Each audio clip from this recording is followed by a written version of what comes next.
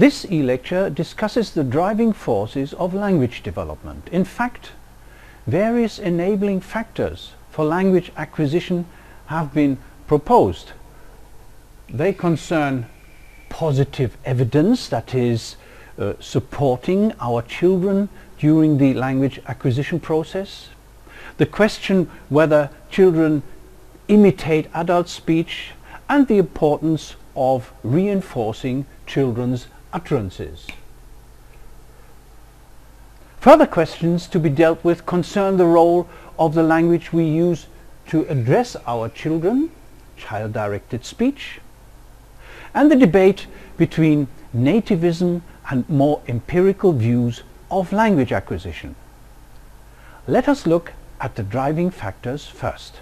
Children definitely have to be exposed to a language in order to acquire it.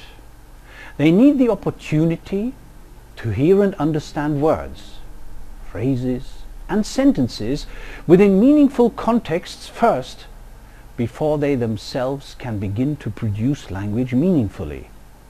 Comprehension thus necessarily precedes production in language acquisition. However, the exposure does not have to be direct. That is, while it certainly facilitates acquisition if adults talk to children, as they do in most cultures, it is not an absolute requirement.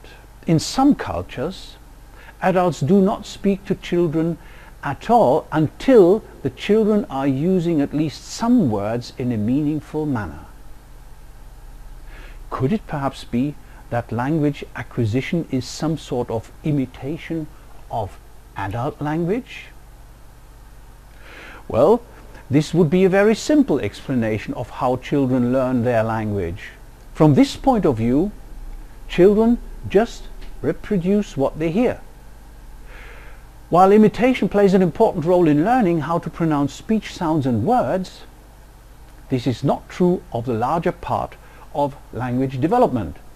Let's look at some counter-arguments. First of all, children make mistakes that adults wouldn't produce. Here are two examples. A child says something like, "Mama isn't boy, he a girl," or "Daddy went at home," utterances that we wouldn't produce in this form. Children are creative. They produce novel utterances that were not contained in the adult speech directed to them.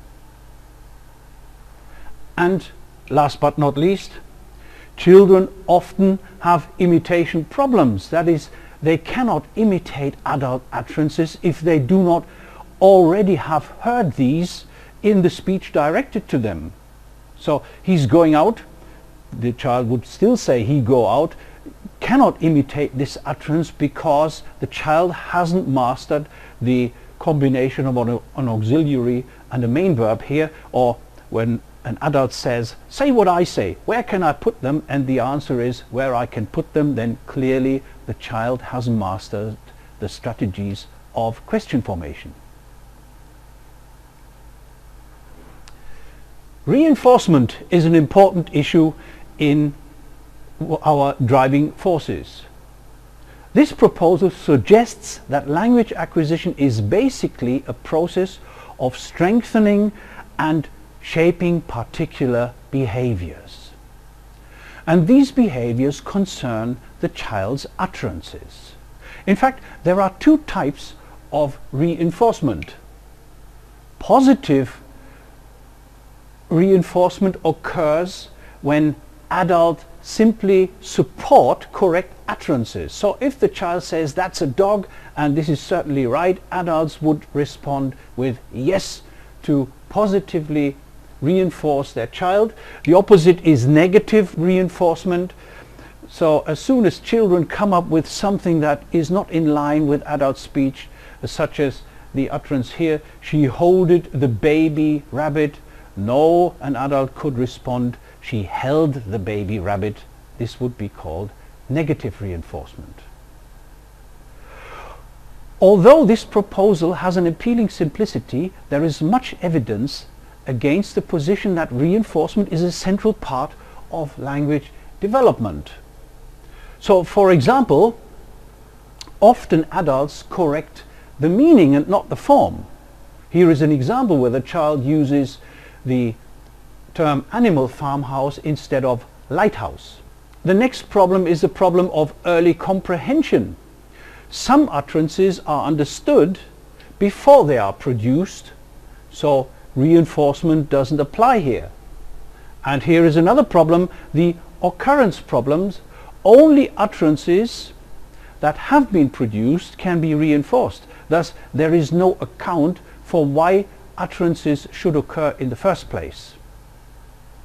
And finally, children start producing the correct forms. Here we have the correct form went. For the past tense, as an example,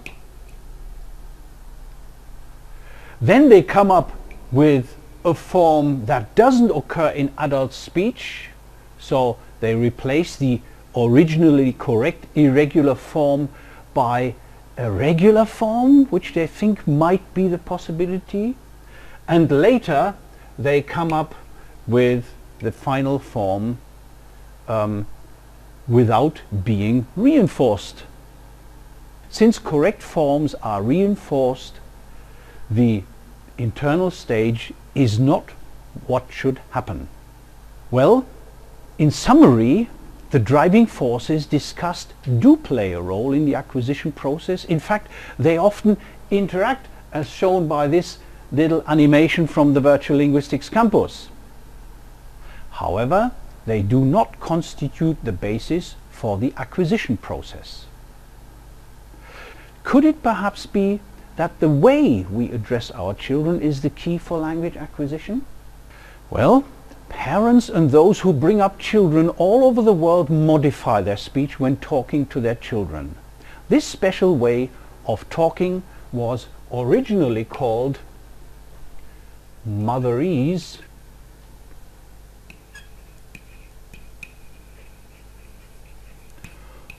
or alternatively even baby talk,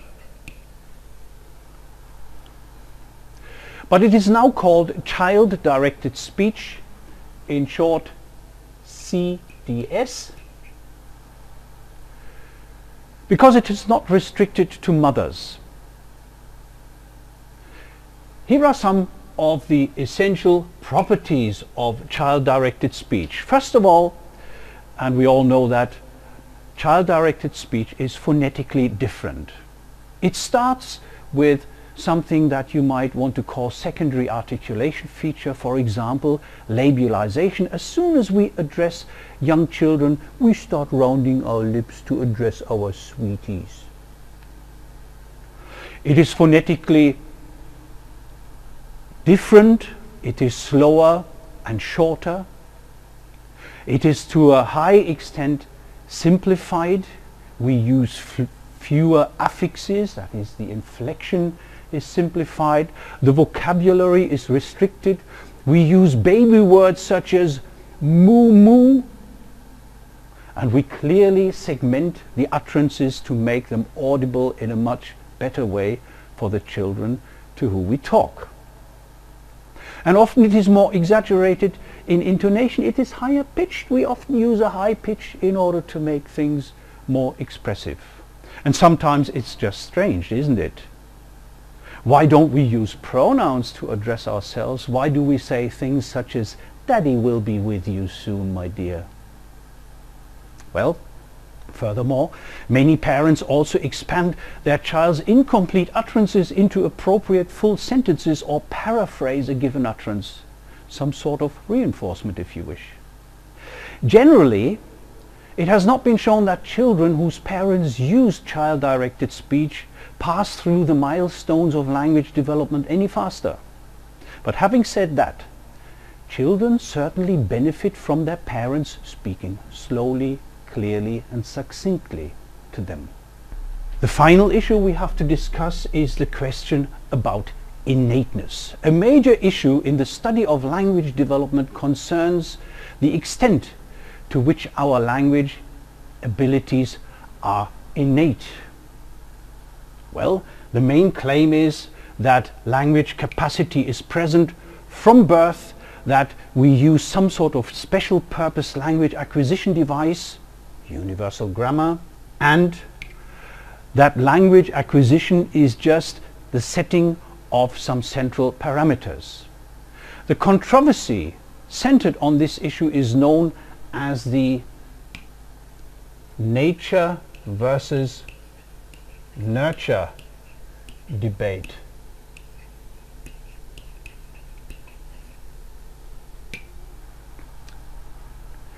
Whereas the nativist approach believes that language acquisition is based on some innate mechanisms, the empiricist view favors an approach whereby language, like many other aspects of knowledge, derives from experience. So these are then the two extremes, nativism versus empiricism. More recently, a third position emerged, which is between these two extremes. It acknowledges that there are certain innate abilities that make language development possible. But in contrast to the nativist view, it argues that these abilities are not specific to language, so it's somewhere in the middle. Well, after 3 e-lectures on language acquisition, we should have got some basic understanding of the enormous complexity of this field. Yet there are further issues we have to solve. How do we know about the child's linguistic competence, especially at an early stage of language development? What are the main strategies involved in the language acquisition process? These and some other questions constitute the starting point of our e-lecture Language Acquisition 4.